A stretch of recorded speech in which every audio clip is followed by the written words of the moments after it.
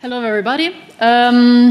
Since recently, actually a machine learning engineer at FreeNow or former MyTaxi, and I do a lot of backend development and putting models from our data scientists onto production, but not only just putting into web service or into some batch jobs, but trying to optimize them so that we have certain threshold on our performance. This is also why I stumbled across Rust, and as previous speaker here told you about Pyo3, I also tried it out and it was very promising.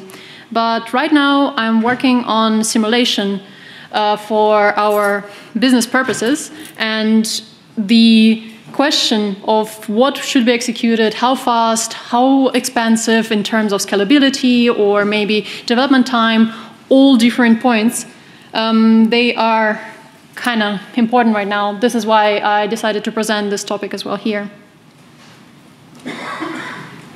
Hello. So what is a simulation? In a very simple manner, simulation is an abstraction of some event. So you can think a state machine is technically a simulation.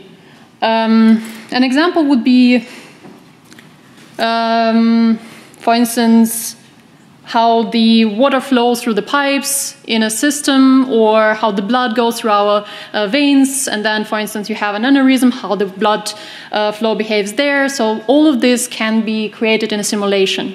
So it's just a program that recreates some real event. There are different types of simulation. Normally you will see continuous simulations, which are implementation of mathematic models, for instance, that are continuous. They define the whole flow of the logic.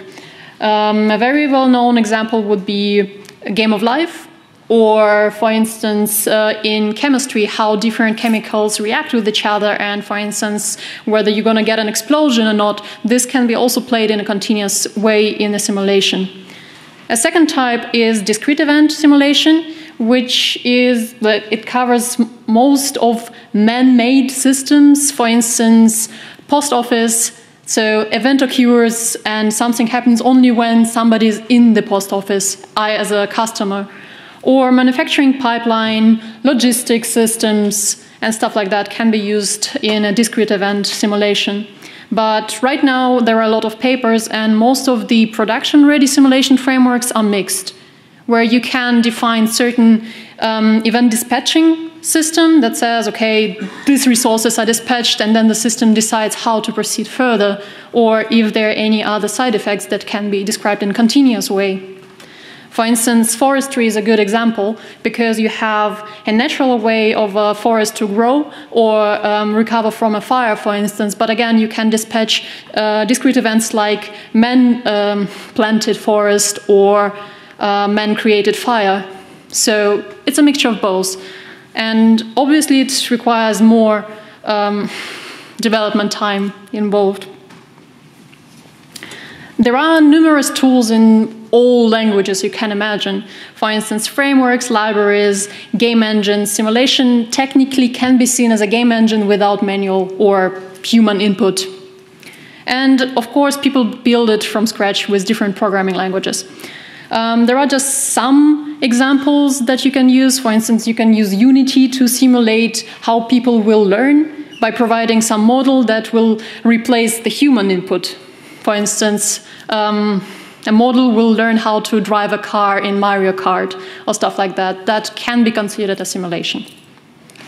But in my case, there are different things you need to consider when choosing whether you want to go with a framework or a library, or how you want to use the simulation, whether you need the simulation in your business.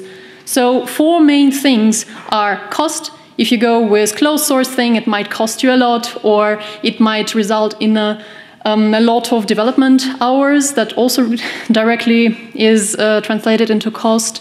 Then speed of the simulation. You probably don't want to simulate something with real-time or near real-time speed, right? Like, why then bother? The third point is scalability. For instance, you want to run different scenarios. You cannot just wait for one to finish and then start another one. So you want to, for instance, horizontally scale it. So you want to put it into a service. You want to put it into cloud. You want to provide some resources. You need to know how the framework that you've chosen or you've written behaves in this way as well. The fourth and one of the most important points is extensibility. If you are using something that is already there, like a backbone library or even a ready framework, you might run into a situation where you have a very important business use case which is not covered by this framework. So you either have to pay the company to extend the framework or you have to do it yourself. And again, it translates almost directly into cost. So whenever you decide to do something, you need to keep an eye on those four. And for this presentation, I decided to go with very similar situation that I have on my work, which is we're gonna simulate dispatch of taxi to a request or a customer. So we're gonna have a world that can spawns with a certain chance of P a request. We can have only max n requests, which can be described as you can only have 1,000 passengers in using your app, and one passenger, one request at a time. It's not possible for a passenger to request a taxi to A point and B point, because how would you do it? Because you have only one physical body. What would you do? Would you split? I don't know. Then requests can be assigned to a free car only. We don't have something like shuttle buses. It's just pure car, one request, one car. Requests can be cancelled after a certain amount of time if they don't get assigned, which again is the real situation from taxi business. Passengers are not waiting longer than, let's say, 15 minutes. They will just get a bus or a different taxi driver. Cars can be either free or occupied. We do not have any other use cases. And we will simulate 1 day, which means we will simulate 24 multiplied by 60 ticks. So 1 second is our atomic unit of time that will be driving the whole simulation. Criteria. So the talk is called Python versus Rust. So we have to somehow compare them objectively or semi-objectively, and these are criteria I came up with. The objective criteria are amount of code you need to at least prototype your flow, then testing simplicity, how many packages there are for testing, is it simple to write a test, is it just how much time you would spend on it, documentation generation and documentation available. Because probably you're not going to write everything yourself, you might need some additional libraries and crates. Performance, obviously, is important. Memory usage is also important because of cost and scalability points.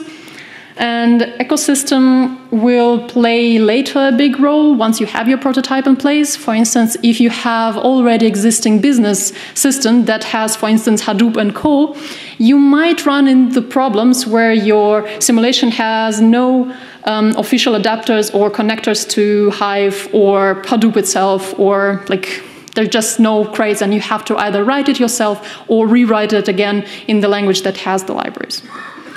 And language versions. The previous speaker mentioned it already, but it sometimes plays a crucial role, sometimes it doesn't. So you also have to evaluate this risk. The subjective 2 points are code simplicity. Obviously, if I have more experience in Rust, I will say, it's easy. I don't understand Python at all. I will spend 1 hour in Rust and 1 day in Python, and vice versa. And the second one is development speed. They are connected, but development speed is, Python is notoriously known for allowing people to fast prototype. With other languages, especially statically typed languages, you have to think first what structures you want to use, how you want to present your program, how is the flow, not of the logic, but the whole flow of the program, where objects are going, memory collection, all that. So you have to put some time in advance. Saying all that, let's go to our presentation. So I will show you a couple of codes. We will start with Python first. So the implementations are identical, with a slight change or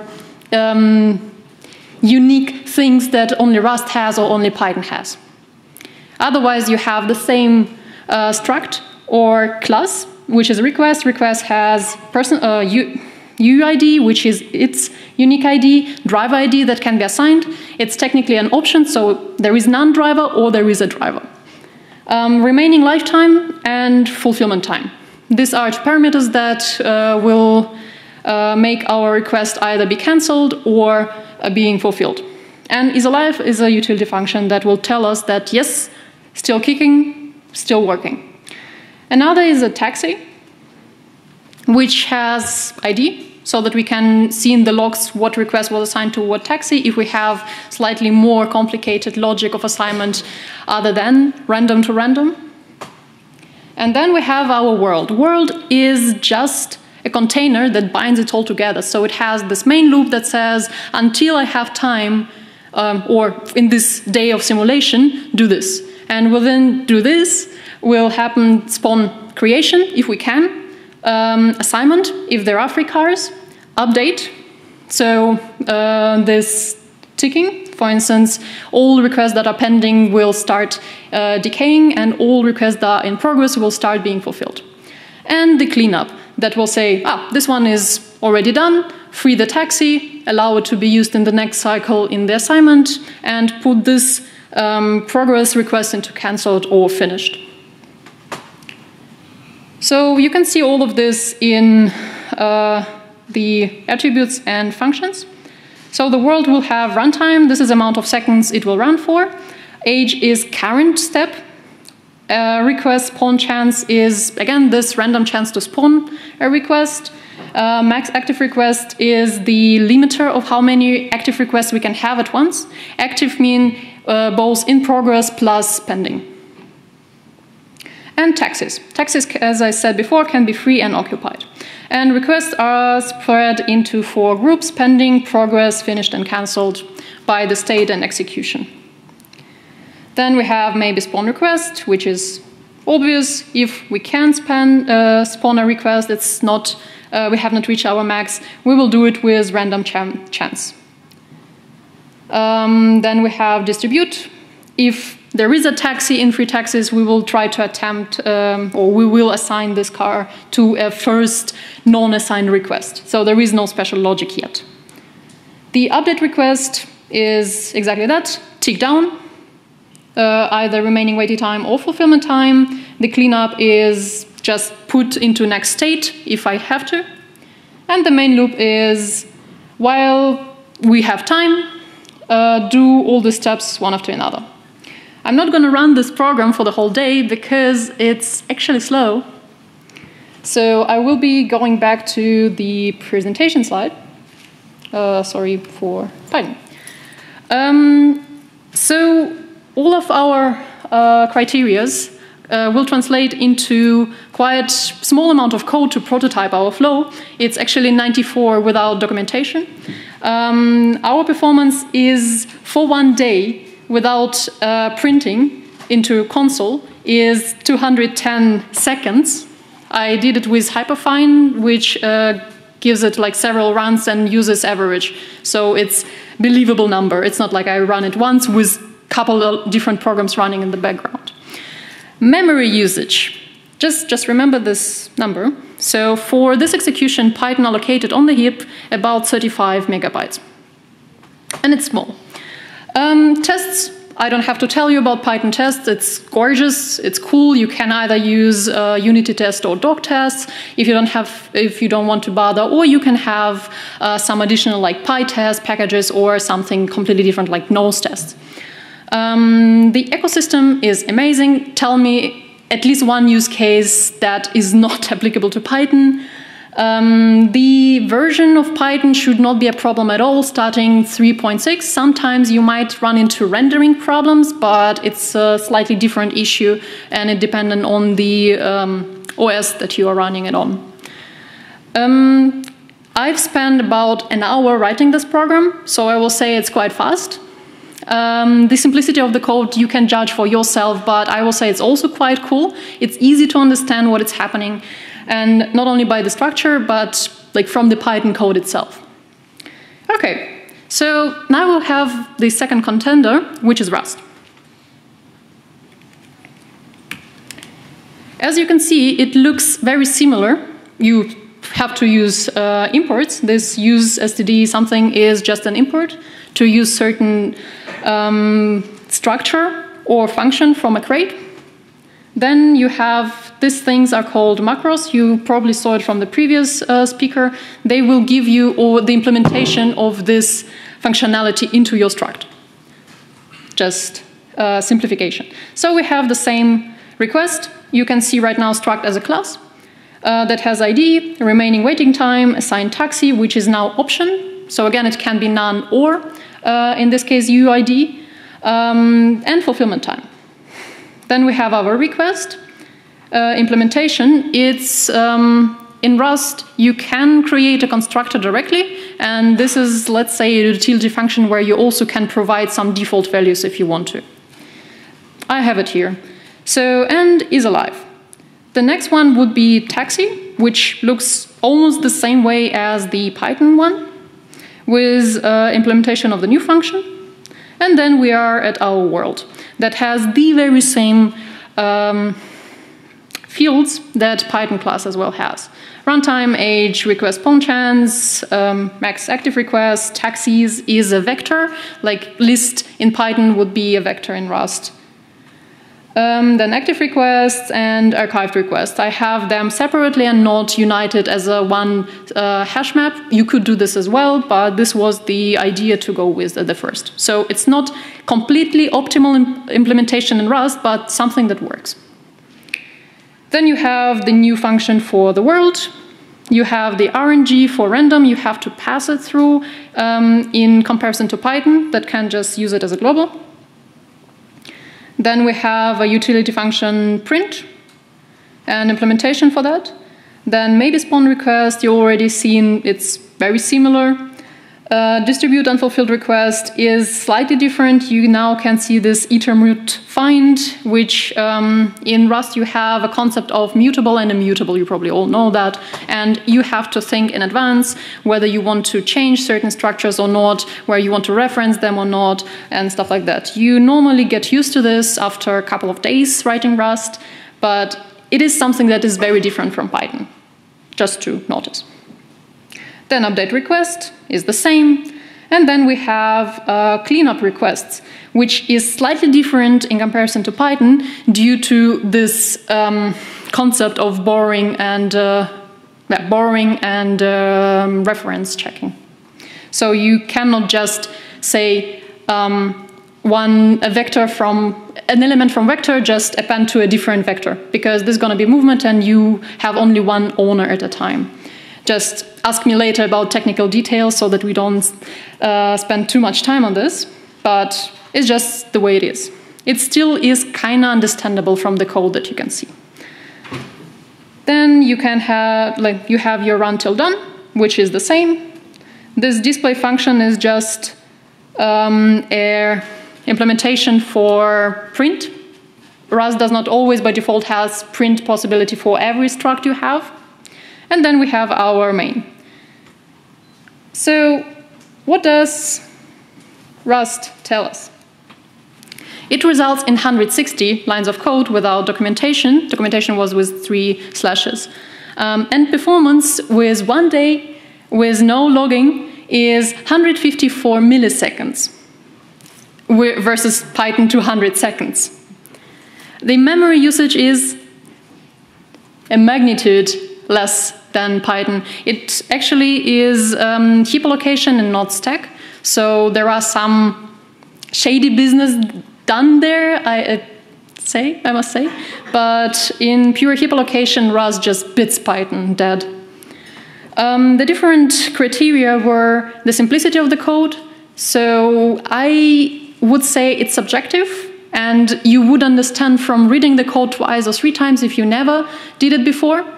But it's still Python wins in this regard. Then amount of time I've spent on writing this one is 1 day, because my first implementation, actually, I managed to make it quadratic time, so it never ended. I ran off patience before that. So you really have to invest time in advance, thinking of, okay, what am I doing here? Also, you will fight with the compiler a lot in the beginning, but he is your friend. So if it compiles, it works. The other one was test. Cargo is the package manager, for instance, and everything manager in Rust. You can run just cargo tests and write the test in the same file as your normal program or in a different file, and just annotate it with hashtag test, which is a macro for tests. Then ecosystem is not that good at all in comparison to Python. It can be in a certain domains like embedded programming or, for instance, low-level programming in general. Right now it's catching up on web services as well, but Python is very much ahead. And again, the situation where you have something like Presto and Hadoop or Hive and Hadoop on your business use case, just forget it. There is no crate in Rust for using those SQL layers. Yeah. So let's have a more visual comparison. So amount of code. Rust is about 2 times more code. It can be even more or about the same amount if you know how to write your program, but for beginners, Python is a clean advantage there. The simplicity is, in both cases, very simple. Both languages are trying to keep it very simple and usable.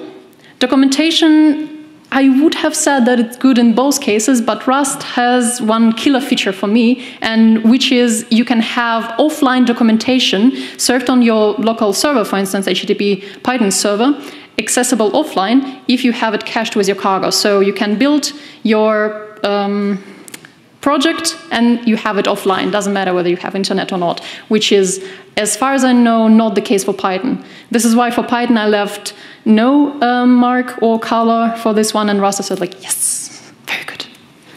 Memory efficiency, duh. Performance, you saw it. Ecosystem, by the way, there were no parallelization in the program, so it can run even faster and quite cheaper for that matter. Ecosystem, Python is a clear advantage there. There is no denying that. Versions, in Python, you should have no problems if you got rid of your Python 2, hopefully. And in Rust, it will depend whether you have to use nightly or not. Stable has most of the features. Nightly has really nice features that you might need or might not, depending on how deep you want to go in your implementations, since we are using a writing from scratch use case. And development simplicity and development speed. I am a Python developer, not a Rust developer, so this is biased for me. So, would you write rather in Rust or in Python your simulation if you need one? To be honest, I don't know, because you have to consider your pain points first, like cost, scalability, your extensibility, and speed. Because at some point, if you go for Python, you have to do optimization. Like, it always happens. And optimization can take quite a lot of your resources in terms of development time, in terms of even getting some libraries that are not open source or whatever.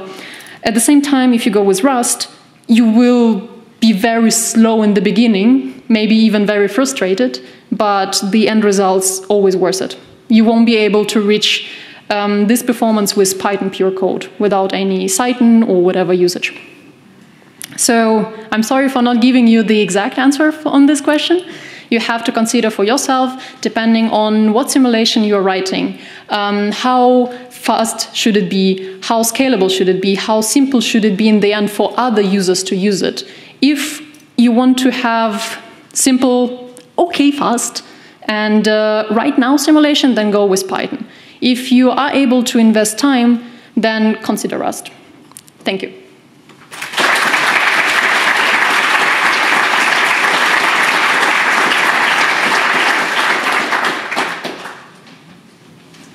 So I think we have time for questions, if there are any.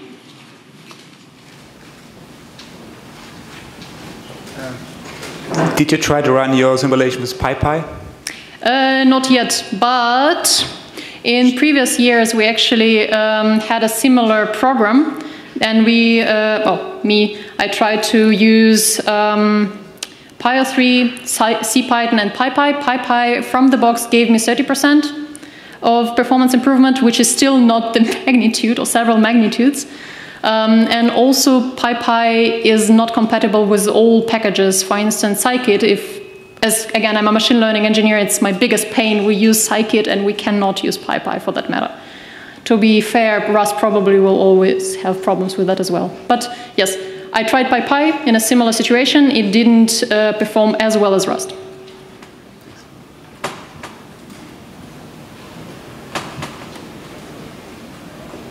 Thanks for the talk, they were very interesting. Tell me about the business of writing simulations. Is that a big thing? Like, is it critical to the business? How many people work on that? I will say simulation is the next big buzzword in industry. For instance, I can give you a couple examples from mobility industry. Tesla, Uber, my taxi. We're all writing simulations for slightly different purposes. For instance, Tesla has a giant and very complex simulator for autopilot to test some new features before they roll it out into the streets. So to avoid certain fatal flaws or to catch them slightly earlier. Uber has simulator for marketing purposes. And in my taxi, we are developing it in the first row for development purposes, meaning we want to speed up our development cycle. For instance, we have a team that works on allocation, so connecting driver and a passenger, and they have a brilliant idea, but until they put it into production and run an A/B test for some time, they don't know whether it was worth it or not. We can even lose people if it was a bad decision. So what we are doing, we are building a simulation that will allow them to at least cut the bad ideas. Also, you can test certain things like, how would my system react if we have a strike? Suddenly we have small supply. Like we have, instead of 200 cars, 1 car. We still want to make money, so we will probably have to serve our best customers first and stuff like that. You just cannot replay it in the real world. Also, from your historical data, it's kind of hard, because it's just historical and not flexible. And this is where simulation kicks in. Also, simulations are very used for data generation purposes. For instance, if you want to not only test your system on robustness, like, okay, this service works, the request is coming in, but you want to produce some edge cases and you want to test it like end-to-end content-wise, then simulation can also help you. Thanks.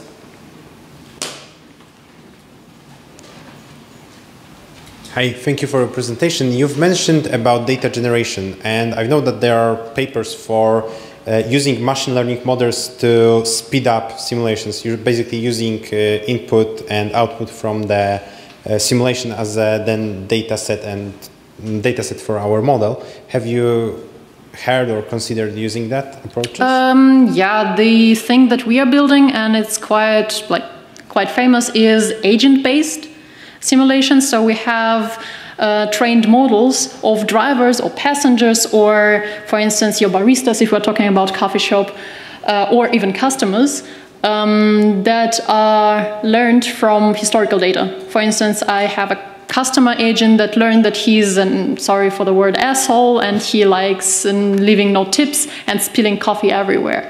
So you would have something like this in your simulation. So I don't know exactly how would you use models to speed up simulation itself, but using models in the simulation is quite a very often technique. Thank you. Thank you for your talk.